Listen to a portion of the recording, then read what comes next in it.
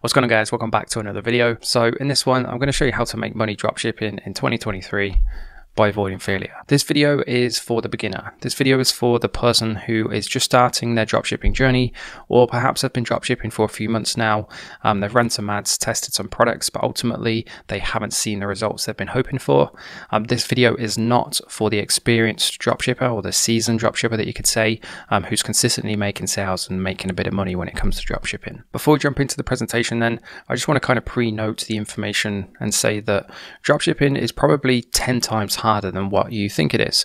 If you're new to this and you've been doing some research, watching some videos on YouTube, you're part of maybe some Facebook groups or following certain people on Twitter, you've seen screenshots, you've seen videos, and it can be quite easy to kind of build up that perception that dropshipping is easy and that everybody's making $10,000, $100,000, $1,000,000 when it comes to dropshipping. But the harsh reality is that that's just not the case. So if you are struggling, then just know that it's completely normal, and all you have to do is continue your education and ultimately don't quit. The only time you fail is when you choose to actually give up at this. That being said, then let's go back to the presentation. And firstly, I think it's important to take a look at what not to do. And first of all, I think it's safe to say, I think it's like a fair assumption to make that over 90% of people fail at dropshipping. And when I say fail, I mean that they don't make a single penny.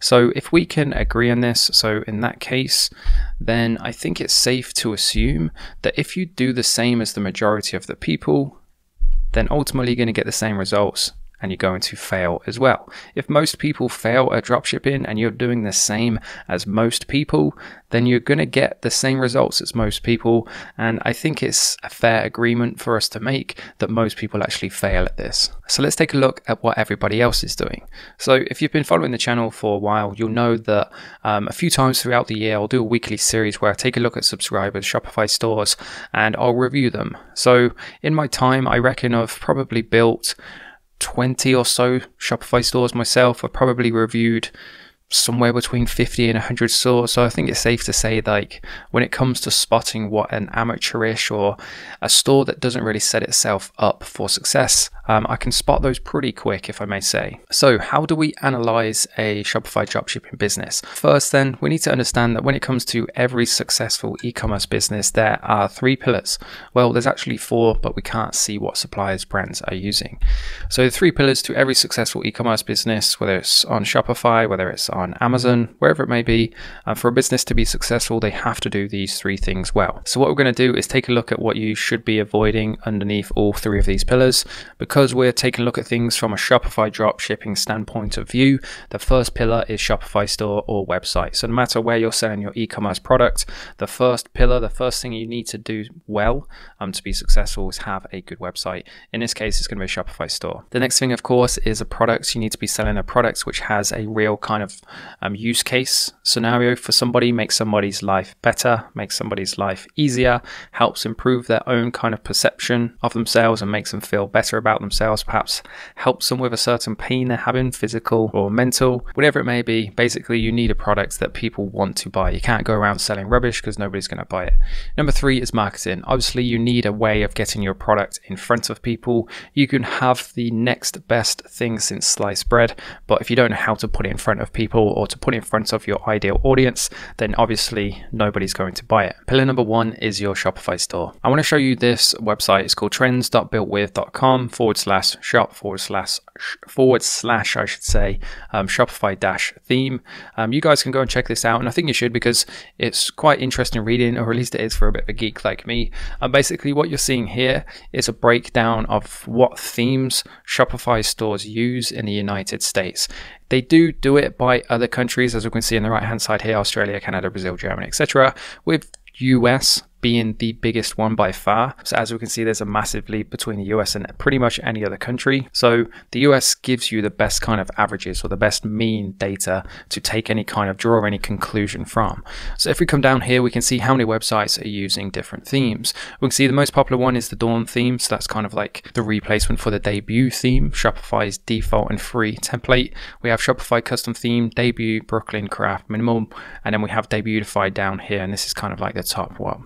7 or 8 themes. So the conclusion we can kind of draw with this to take this with a pinch of salt, and I will kind of explain this more in a second, is that if you're using the same theme as everybody else, then there's a tiny argument there to be made that you are setting yourself up for failure, because if most people are using these themes and most people are failing, then you're kind of putting yourself in the same boat. However, I'm not saying that you must avoid these popular themes, because there's a reason those themes are popular. It is because they function well and they have great features.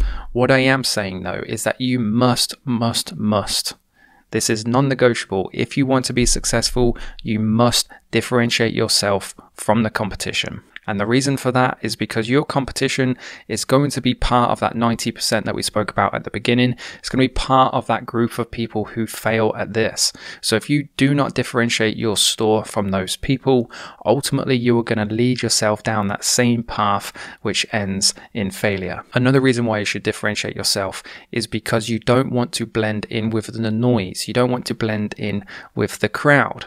If you're selling the same products as everybody else, if you're using the same similar material and content, and your store looks very similar in terms of its colors, its fonts, its imagery, and its wording, you're going to blend in, and from a consumer standpoint of view, you're going to come across and pretty much look like the same company, the same business. And if they didn't buy from your competitor who looks very similar, selling the same product, then why would they buy from you? Think about it. They're just not going to. So unless you differentiate yourself from the competition, you will not win that customer. So the 4 main places I see where people fail to differentiate themselves are colors, fonts, imagery, and wording. I'll put an asterisk next to imagery because that is pretty much where 99.9% of people all fall at this same hurdle. They all use the same stock imagery taken from suppliers. So colors, how do we differentiate yourself? If your business is using one of these colors, or not these exact colors, but there or thereabouts, then these are like the 3 most popular colors used on dropshipping stores. So if you're using one of these, then again, you're going to be putting yourself in that same boat as other people, as the majority of people. And again, you don't want to be in that boat. You want to be in your own boat that doesn't sink at the end of the day. Fonts, again, these are the 3 most popular fonts across different Shopify stores. We have Poppins, we have Lato, and we have Open Sans. If you're using those similar colors and these similar fonts, it's going to be very hard to distinguish yourself from everybody else. Then we have imagery. It is time consuming, but at the end of the day, if you want to be successful at this, you should be serious about this, and spending the extra hour, maybe even 2 hours to edit every photo of your product will pay dividends. So here's 2 great examples. On the left hand side, this is what most people will do, is they will import the imagery across from their supplier. If you've been on AliExpress for longer than 2 seconds, you'll notice that suppliers copy each other, they use the same content. So no matter where people are sourcing that product from, even if it's a different supplier to you, chances are it'll be the same images. So edit each image individually, take away the background, put a shadow on, put your logo on, whatever you've got to do just to differentiate it from that stock photo on AliExpress. So here's a very quick and easy example. If you're wondering how to remove backgrounds, you can get tools like Canva, so I can show you very quickly. So just click the image, go to edit image. Canva is a tool that I've been paying for God knows how long now. Probably 3 or 4 years. It's a tool that I'm not affiliated with in any single way, but hands down, no matter what business you're running, if you are online, you will have a use for Canva. So it's got some really great tools. So I can just click on background remover. I think when I did it, it like skips off this bit here, but what you can do is you can click this erase, you can make your brush a bit bigger, and then you basically just go ahead and edit it yourself. I'm not going to do it exact for the sake of this video. Just click done and then apply, and then to add the shadow, we can go to shadows, we can go to glow, we can go to apply, and then obviously just take your logo wherever it may be, upload it, apply it, done. It really is that simple, quick and easy. And depending on how many products you've got in your Shopify store, it may literally be a 10 or 20 minute task to do this for the images that you're using. Last but not least then for the Shopify store is wording. So many times I read people's product descriptions. This is where you have a chance to big up your products and big up your Shopify store as much as possible. And too many product descriptions are just boring and bland and sound like they've been written by a teenager doing their GCSEs. There is no excuse nowadays with the tools like ChatGPT. So here's some great examples for that same product. Instead of just putting top quality sound, that doesn't do anything. It doesn't paint any pictures. It doesn't make it exciting. So what I did was I went onto ChatGPT and I said, rewrite top quality sound to make it sound more exciting. And these are the 3 examples it gave me. So unparalleled sonic clarity. It's exciting, it's sexy in comparison to top quality sound. Exemplary audio precision. Unmatched acoustic excellence. 3 just more exciting and energizing statements, and yet they all say the same thing. Pillar 2 is the product then, arguably the most important part to any business, because you need something that you're going to sell, otherwise you'll never make a single penny. Now, I could talk for 2 hours on product selection, probably longer. In fact, I could definitely write a book on it. There's so many different pieces of criteria. I have a checklist that's part of my program that has, I think, like 30, if not 40 pieces of criteria that you can check against every product. But here are the top 3 points. So if you've been running a business up to this point and you haven't seen the results you hoped for, then check these 3 points against the product that you've been selling. And if you miss any of these points, then you know where your problem is. So number 1 is validation. What I mean by validation is that there's evidence that people want to buy your product. So if you found a product on Facebook or a competitor on Facebook, let's say, and you're seeing comments like this, so I have this and I love it, 2 please, ready to order now, how much is it, where can I order, just got mine minutes ago, love it, how do I order these, mine arrived today, bought myself 1 of those and I loved it, ordered 2 more as gifts. If you see comments like that on a Facebook ad about a particular product, there's no denying it, people want to buy it. Number 2, Amazon. So not available, preferably try and find a product that isn't available with Amazon Prime. The majority of shoppers on Amazon are Prime members, and they stick to products that are available via Prime. So if you find a product that's super easy to find on Amazon, they're undercutting you by 30% and they can get it delivered next day, it's going to be very difficult to compete with that. Now, I'm not saying this is a 100% must, because you still can succeed, especially if it's a new product. However, if you're selling quite a boring generic product that people don't really care about quality or materials, they just want the cheapest price and they want it tomorrow, they're going to go looking on other platforms such as Amazon to find it. So a better takeaway from this point is try and find a product that isn't flooded on Amazon, basically. Number 3 is country. So pick the right country to sell your products. Don't just assume USA or UK. It can be so easy when you're starting a business to think you're going to sell to the USA because it's the biggest and most popular.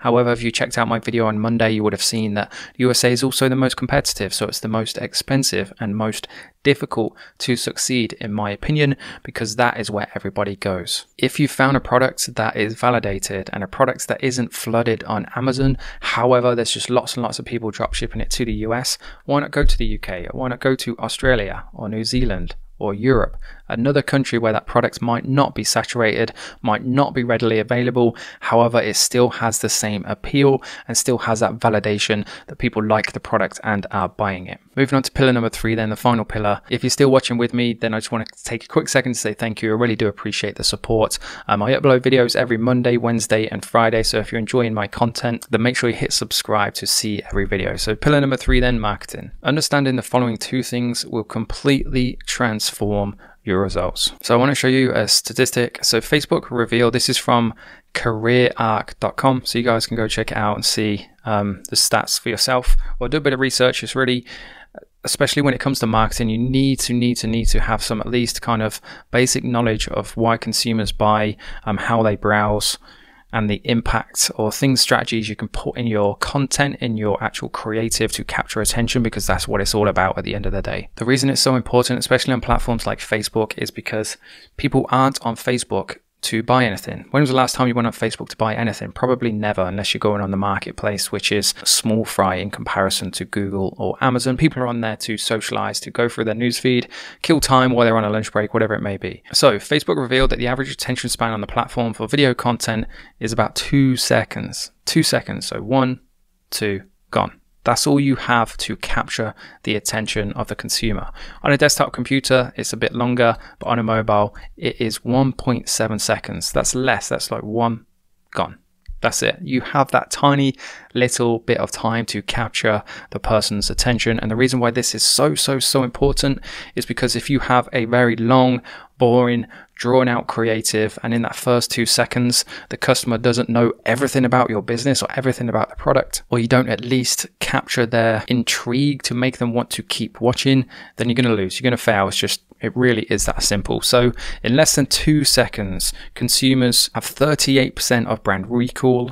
That's basically remembering the brand that was advertising, 23% of brand awareness, and 25% of purchase intent. So in less than 2 seconds, they have made their mind up basically quarter of the way of whether they're going to purchase that product or not. So those first 2 seconds of your ad creative are what you need to split test and are what can make the difference between success and failure. The second thing you need to understand is the best practices to improve your ad quality and performance. So this is mind-blowing to me. This article, which shows you basically what Facebook are looking for and what they kind of shun upon or what they hate in ads, which ultimately is going to inflict the results.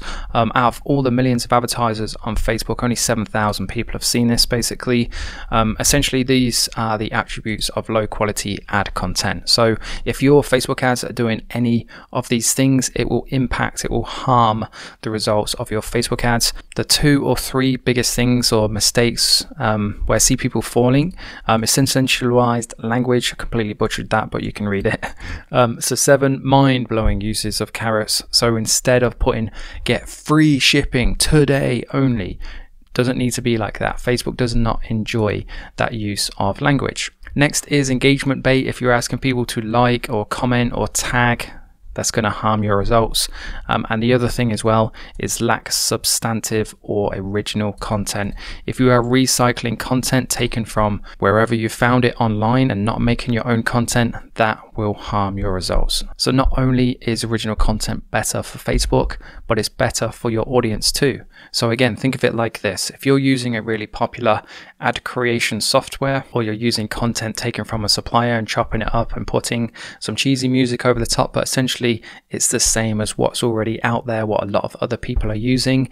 When your audience is scrolling through their newsfeed, let's say they've seen that ad before for the same product and they have very similar content to yours, and then they see yours later on in the day, or they see yours the day after, they're just going to kind of make that subconsciously in a split second think, I've already seen that, not interested, goodbye.